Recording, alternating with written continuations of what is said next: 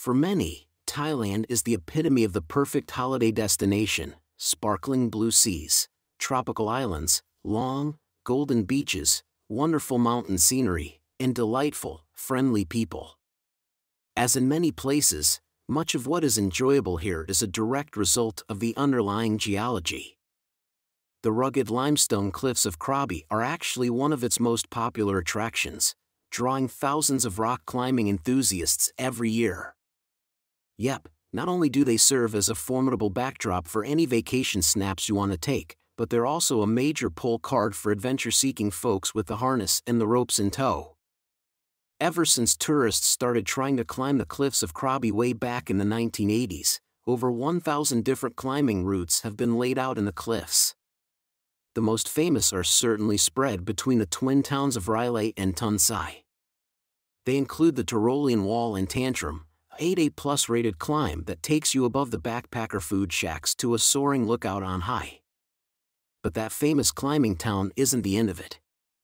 You can plan expeditions to scale oodles of different parts of the region's coastline and inland, including the peaks of Happy Island and the walls of Sprit Mountain to the north, and the boulders of Khao Kuan, Kansas. Just always be sure to check the level of each climb before you begin and test loaned equipment thoroughly. Krabi town is one of the main ferry hubs for what's arguably the most famous cutout of the Andaman region. Boats from here head west to Koh Phi Phi and south to Koh Lanta, spanning the whole of Phang Nga Bay and the isles around Koh Yaoi, even connecting all the way out to Phuket on the far side. The upshot? It's a major hub for island hopping tours. Some island hopping tours only take a day, sailing you around to a number of the smaller islands in Krabi where you can spend a few hours at each, soak up the sun, dip your toes in the ocean, and maybe sample some of the delicious local cuisine. You can usually book those direct from your hotel or online before you go. However, we think the region deserves a bit more time and attention than that. There are alluring islets that you can spend weeks on end exploring before hopping onto the next. Here's a look at just a few that could be unforgettable additions to your Krabi Island hops. This region is primed for travelers who want to hop from place to place. The ferry connections are efficient, fast, and cheap, and there are more amazing destinations on the menu than you can shake your tom yum soup at. Krabi is actually at the heart of one of the most beach-heavy parts of Thailand.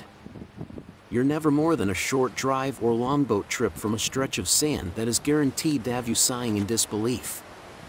We're talking proper travel ad fodder, gleaming dashes of cotton-hued powder, lapping waves of azure blue, and rugged limestone cliffs topped by tufts of jungles. The closest beach to the town itself is famous Ao Nan.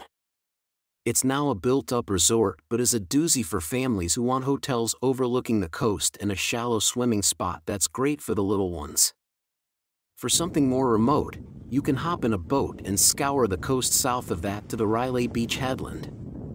It's a climber's haven, with soaring cliffs that lurch above a pristine run of daffodil sand that's home to cool bungalow resorts. Krabi is also considered the gateway to the Isles of the Andaman coast.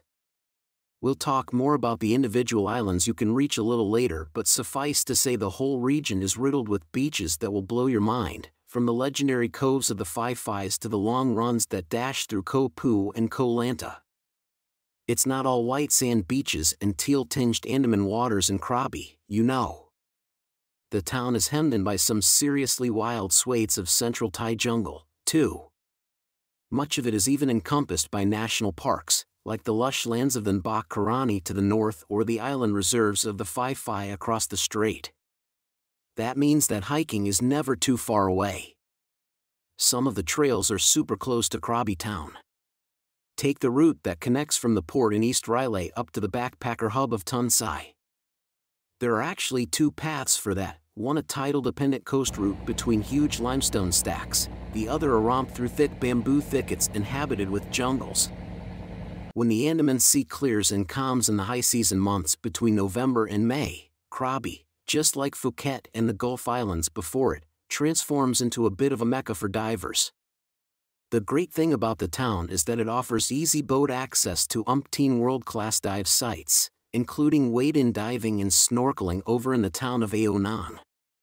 Talking of Ao Nang, that's usually better for complete beginners looking for their first taste of the underwater world. The resort is fronted by a couple of rocks that make for great practicing. From there, you can venture onto Koh Kai, Chicken Island, and Koh Poda. They have some simply sights with coral reefs and pipefish. If all you want to explore is Krabi town, then 3 days are ample. However, remember that the real reason this part of the Land of Smiles is so famous is because of the gorgeous shoreline and islands that exist nearby, from chilled Koh Jum to dramatic Phi Phi. They could keep you busy for weeks on end.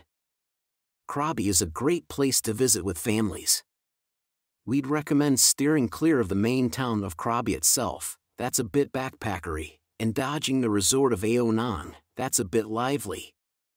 Nearby islands like Koh Jum and Koh Lanta are fantastic options, though. Krabi is just about perfect honeymoon territory. You can make of it what you will. Accessible luxe hotels are within 40 minutes transfer of the airport in Ao Nang, or travel further afield to find remote stays on deserted beaches in Phang Nga Bay and beyond.